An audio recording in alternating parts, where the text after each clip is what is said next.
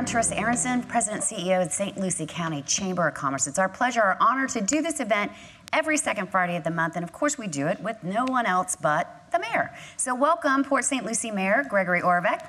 Thank you, Teresa. Thank you for getting my name right. Good morning, Port St. Lucie. When? Oh, I want to see the stats on getting your name wrong. But I do want to Just say... that one time you called me Linda. Yes, yes. Call me Sue.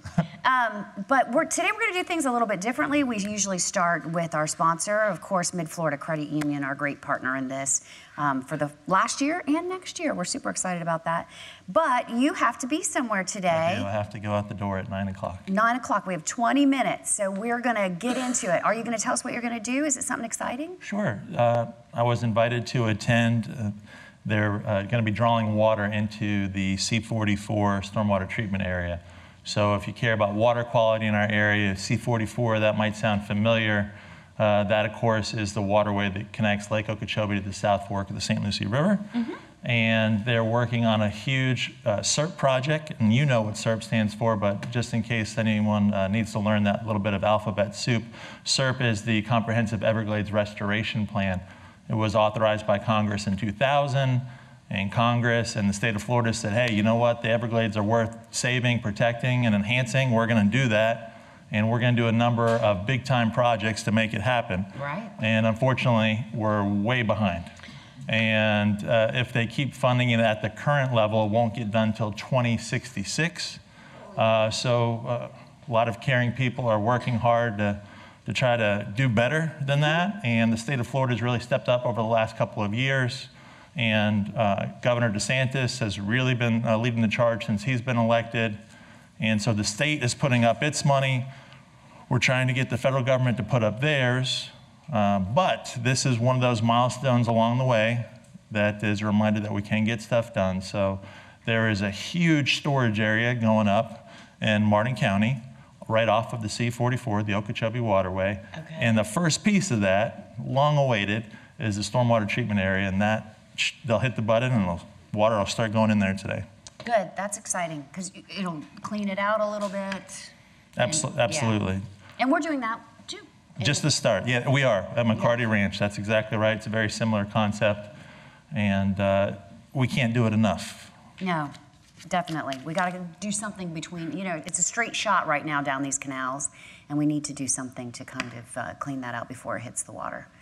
It's been a huge problem, obviously. I mean, you have to be living under a rock in Florida not to know about the water problems in this area. It's true. Actually, throughout Florida. Well, do you want to get to questions today, or do you have anything you want to talk to them about? Or I'll just say that SERP is a big deal. Been working on it. It's a priority of the city. Water quality, things like McCarty, septic to sewer conversion.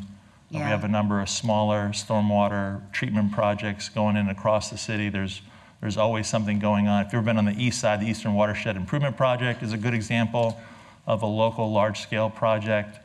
And that is another focus of our legislative agenda this year in Tallahassee. We've already been up to Tallahassee in the last 2 weeks lobbying for those important projects and water quality. So that is important. And I will say last Friday, I went to the city of Fort Pierce temporary animal shelter and visited that. I heard about it. I'm not going. What happened when you went to the shelter? Well, what happened when I went to What did you leave with when you went to the shelter? We have one dog already, Duncan Doodle, the pound poodle. He's a pit bull lab mix, we would say, and we've been his proud parents for about 7 years now. And when I went to the temporary shelter, got into the cat business, and either today or tomorrow I'll be bringing home 3 cats.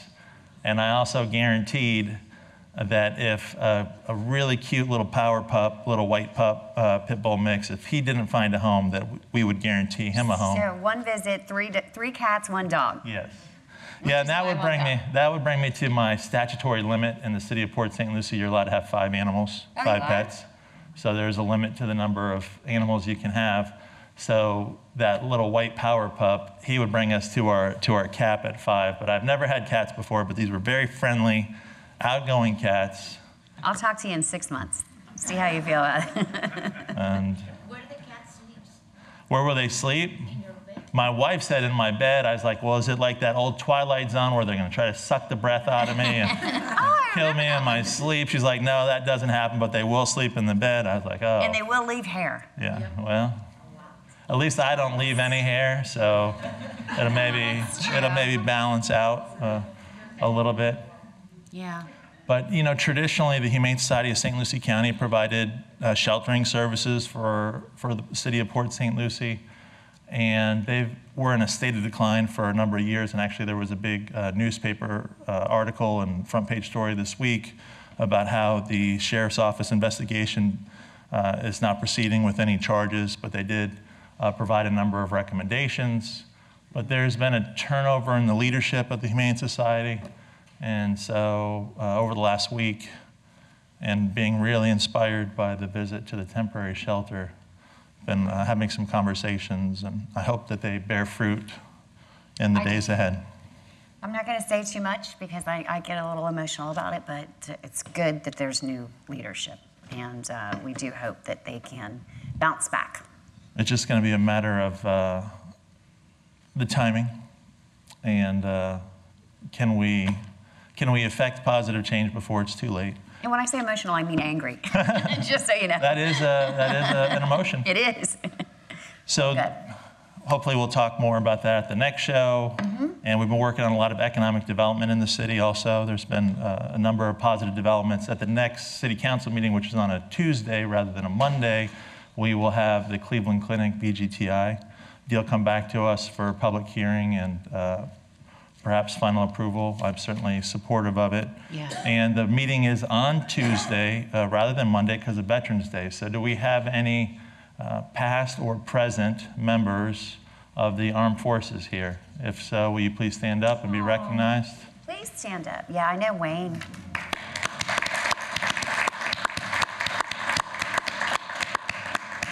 So thank you for your service and allowing us to do everything that we do here in the United States and Florida, and of course, Port St. Lucie. And we're working on prosperity, and that prosperity and our freedom to pursue it is secured by veterans, so we can't thank you enough. We are hometown for heroes, and we are focused on prosperity, and so that Cleveland Clinic's a big deal. There's been a couple of contracts in Southern Grove. That's our jobs corridor, that area south of Tradition Parkway all the way to Becker. And there's some more really exciting things in the works. And unfortunately, I just can't divulge everything yet because it's not far enough along. But there'll be, I think, some big announcements coming up. So I guess that's what I'd like to share. Southern Groves is really, I was at a meeting yesterday and they were saying they've got a lot of interest in it, a lot of phone calls. So we probably should see that. Already we have a question. I don't see the mic. Oh, they weren't? All right. Well, write it down. No, I'm just kidding. Here we go. It's coming. The Lerner Institute is going to help with the Cleveland Clinic. It's going to be a partner there, right? Right. So if you've been following along with that proposal, Cleveland Clinic, you know, they are obviously a regional healthcare provider now. They've taken over Martin Health Systems. They've also taken over Indian River. They've already been in Weston. They're also, I believe, in Jacksonville area. Yep. And in addition to that healthcare, just the provision of healthcare on a regional basis, where they're one of the top 2 brands in healthcare, they are proposing to bring the Lerner Institute, their research arm, down from Cleveland, the vaccine group from Australia, and FIU also wants to be a part of it, and they've funded some what they call principal investigators, PIs, for short. Those are the scientists that do research. They're going to put them in that VGTI building and use it what it was designed and built for, which is state-of-the-art biotech research. Great. It was built exactly for that. It was, and in fact, I mean, I just like to be brutally honest, it was built with other people's money, Yes. which makes it like the Taj Mahal, best possible. Like imagine if you got to redo your kitchen with someone else's money. It would have every stinking feature in there, and we kind of have to laugh so we don't cry here because, of course, we were stuck with the bill, but that ship has sailed. It is what it is, and you have this amazing lab. So part of the analysis has to be, because all the other people who were interested in the building were local developers that would have gutted what makes the building special and turned it into a local medical office, business office. Is that the highest and best use for this Taj Mahal of labs? And of course, you probably know where I was at. I am on use it for its intended purpose, especially now that FIU is investing in Torrey Pines, and you have the Cleveland Clinic brand as an anchor to Southern Grove. Well, we have our first question. All right, bring it. Erwin Sadetke, ARP over in Kings Isle. First of all, thank you very much for starting to improve the St. Lucie West Boulevard area. We had a presentation yesterday by your Bob Sweeney and Heath Stockton. They did a great job. Bob's pretty new. Did you like him? Yeah, I liked him very much. We chatted. He's right on target. He presented well. He talked about the department itself with 170 employees and did a great job.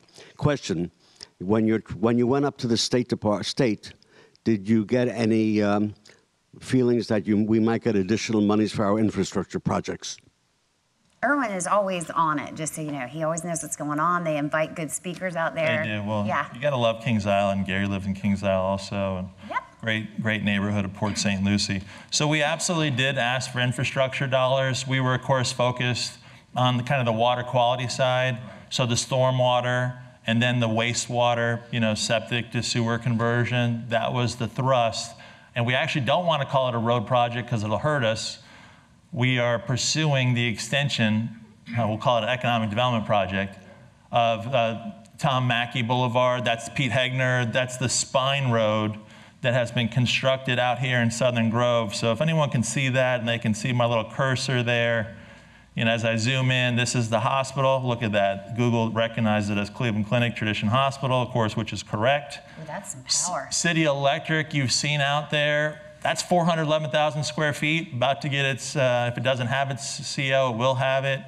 Ribbon cutting will be right after the first of the year. They're already starting to play with those LED lights on the building at night.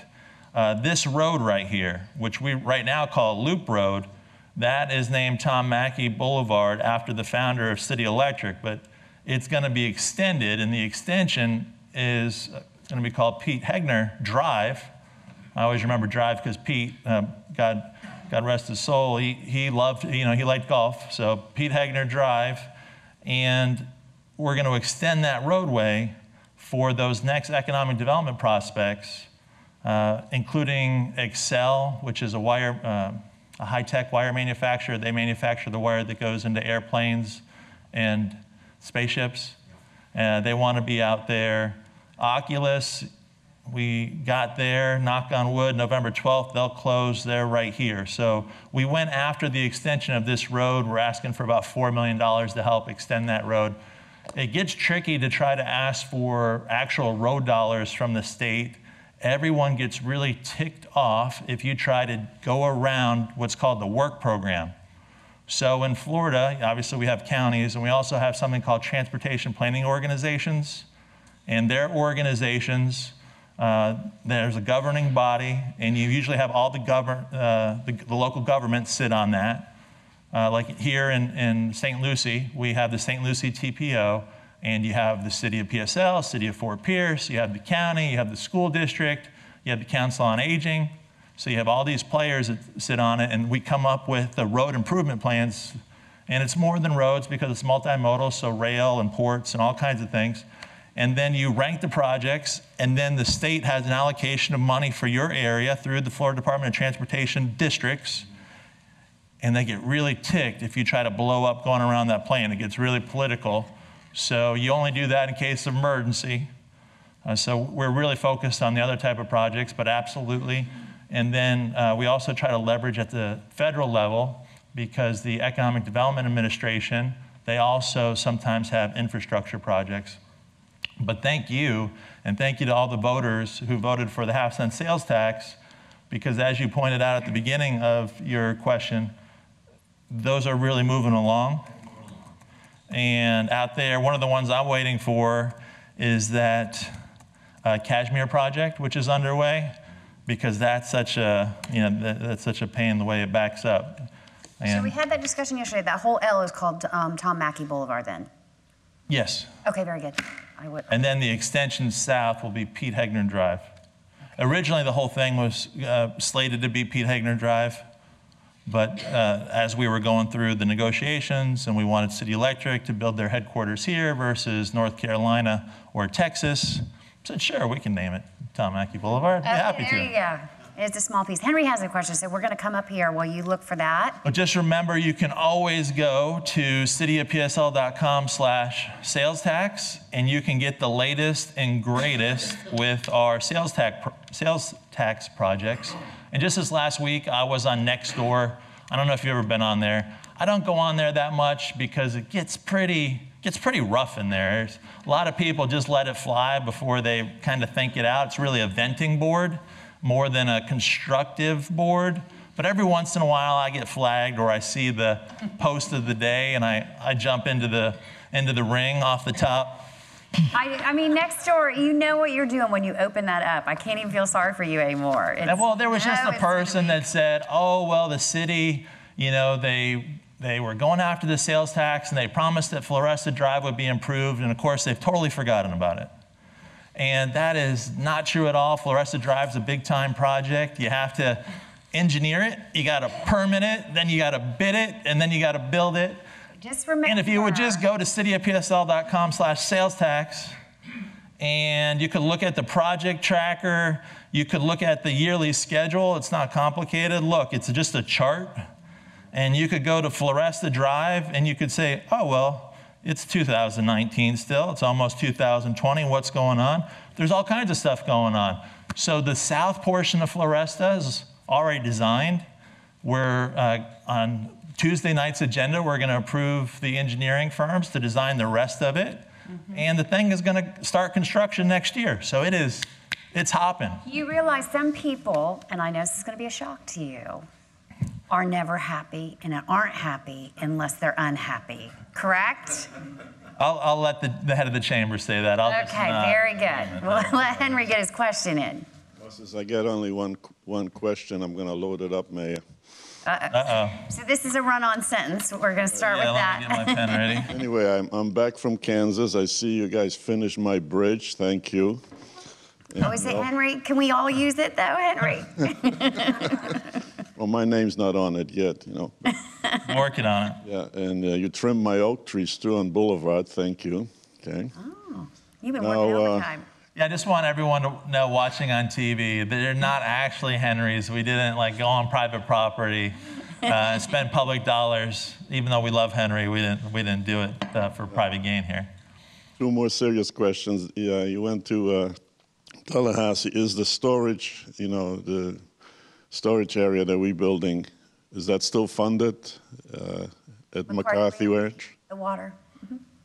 I'll wait till all the questions are. Okay. And the last one is there an inkling that might be a restaurant in the River Park? A restaurant at what park? River Park. Down. Oh, the Westmoreland Park? Yeah. Yes.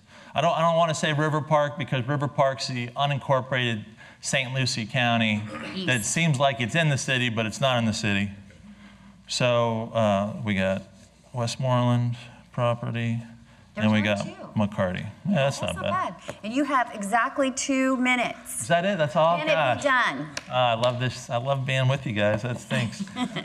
So McCarty Ranch is a multi-phase project. There's several cells. 1 is operational. 2 is under construction. 3 we have the planning money for, and we're on now to asking for 4. We have a grant in on 3. We're hoping that we're going to get the word from DEP any day that we got the money for that. 4 is what we're asking for this year. So that's where we're at, and we should be able to go to our little landing page. Is it on the utility page? Can we talk about the restaurant as you search? Yeah, do you know the answer? I don't want to say the answer. I don't think it's a done deal. No, but there is a letter of intent with Manatee Island. Okay, and you might be familiar with them because they already operate locations on the Fort Pierce Inlet and also Port Salerno, right over by Shrimpers over there. And so they have expressed interest in building a restaurant, a 2-story restaurant on the Westmoreland property. And remember, the Westmoreland property is the one right next to the Botanical Gardens, just to the south of the Botanical Gardens on the North Fork of the St. Lucie River. And we're already extending the boardwalk. So that project is underway to have the boardwalk go underneath Port St. Lucie Boulevard Bridge to wrap around and to tie in. So that's in the works, and the LOI is hopefully going to lead to an actual contract. And I think I haven't finished reviewing the agenda for this next meeting, but it should be coming forward, if not for the contract, at least an update. So, yes, restaurant. It's exciting. I want to mention while you're looking for that as well, I'm going to use this time wisely. You're Please, 2 minutes absolutely. over. They are looking for drivers for the connector, our transportation, our public transport here. And they need several drivers because they want to extend those routes. And you only have to be 18 to 25. You do not have to have a CDL. So if anybody is interested in driving for the connector, it's through the Council on Aging, St. Lucie County. You can apply there, but it's new that they don't have to have a CDL. They'll get you trained. So if anybody's 18 to 25, because we desperately need to expand on the services through our Treasure Coast Connector. So there you go. Oh, you found it. I did. So here it is, and of course it's hard to appreciate scale, especially when you're looking at something like this.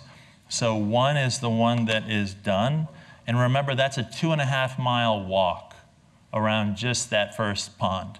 So these are very large areas, and that's what you need to filter water and to store water is very large areas. So 2.5-mile walk to get around that puppy. And remember, that's what, like 10 laps around your high school track? So, you know, it's pretty serious. Is that north of the St. Lucie Boulevard? That is way out west, and let's see here. So McCarty. Yeah, McCarty's south. So let me and west. zoom out. So Yeah. let me zoom out here. So right now we're right here. If you can see this, and here's McCarty. All right. So here's where you want to find the hospital. Over here. Here's McCarty. And what I always want everyone to realize about development in Port St. Lucie is, even if you hated development, you wanted the mayor and council to stop it, development is legally entitled out here to range line. There's 55,000, almost 56,000 dwelling units approved on the west side of 95. So we're going to keep growing all the way out to this line. And so right on the other side of this line is McCarty, and then the McCarty extension. And you can actually see it. This is a recent enough aerial now to see the first phase come to life. And how they build these impoundments with this type of system is they dig a canal around the outside for seepage relief. They dig inside and they take that fill material and they build a berm and then they flood it up to about 4 feet in this case. And that's it. And since I'm already late, I'll just show you that here's McCarty, right? And I got to go out here. So I got to run, but I'm so glad that you were here. Thank you for being here. Thank you, Mid-Florida. Thank you, Trissa, my friend, Chamber of Commerce. Sarah, will you raise your hand? If you had a question for me that I'm not going to be able to get to, just please find Sarah and leave her the question. I'll do my best to get back to you in a timely manner. But this is, if you hear this about the C-44, the Okeechobee Waterway, this is it right here. So it's coming out of Lake O into the C-44, and then it hits. And this is why Palm City and southern Martin County get it the worst, because it actually hits the South Fork, right? And we're on the North Fork. So the South Fork and the North Fork come together right about the Roosevelt Bridge, right? And we're not as directly impacted. We're only impacted by tidal influence and that water creating kind of like a water-made dam that keeps our water from getting out, which is bad in its own way.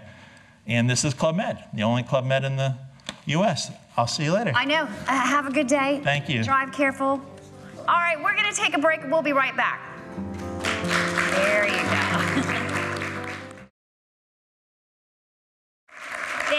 Thank you. Welcome back to Coffee with the Mayor. I'm Trissa Aronson from the St. Lucie County Chamber of Commerce. I'm back with Justin Willoughby. This is Justin's first time on the show. He's, of course, with our partner in this endeavor, Mid-Florida Credit Union. Were you nervous to come on the show today? I am very nervous. You are? Yeah. Really? Because hundreds of people are I know, and everyone's super excited to be here. They wanted to hear about mortgages at 9 o'clock in the morning, so here I am. Mortgages are riveting. Don't let anybody ever tell you anything else. I notice you're already backing up. Come up here with me.